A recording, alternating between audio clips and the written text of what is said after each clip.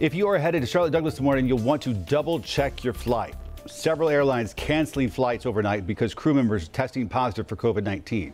So far, though, American Airlines is avoiding the worst of it, saying nearly all of its flights are still planned to take off today. But according to FlightAware.com, 7 flights have been delayed, 4 are canceled out of Charlotte Douglas. So just heads up. Let's go ahead and go out to Wake Up Charlotte's Richard Devane, now live at the airport this morning. And Richard, this is not the news last-minute travelers were hoping to wake up to today, but this shows that the airports, the airlines are not immune to what we're all going through with our families and friends. Absolutely correct, Ben. Good morning to you. Good Friday morning, folks. Basically, we're all concerned about these variants out here, especially Omicron. And when people get tested, sometimes they come back positive.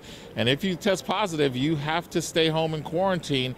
And that's what's happening to a lot of airline employees.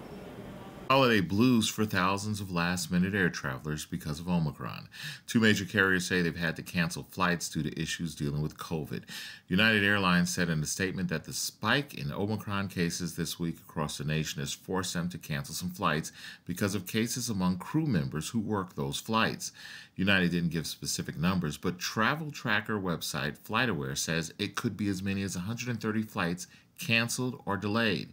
FlightAware also reports Delta has more than 90 canceled flights this Friday. Delta confirmed the Omicron variant was responsible for its cancellations as well and said they're working to get passengers rebooked on other flights. Alaska Airlines also had 17 flights canceled because of flight crews not able to work those flights due to infected crew members. The rise of the new COVID variant, it's just extra scary to be around people, especially coming home to grandparents and family.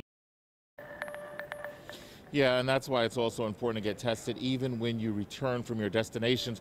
As Ben just mentioned, there is good news. American Airlines, the largest carrier here at Charlotte Douglas, says that it's running almost all flights on time, and that means that there are options for those folks who may have to cancel or had their flights canceled with other carriers.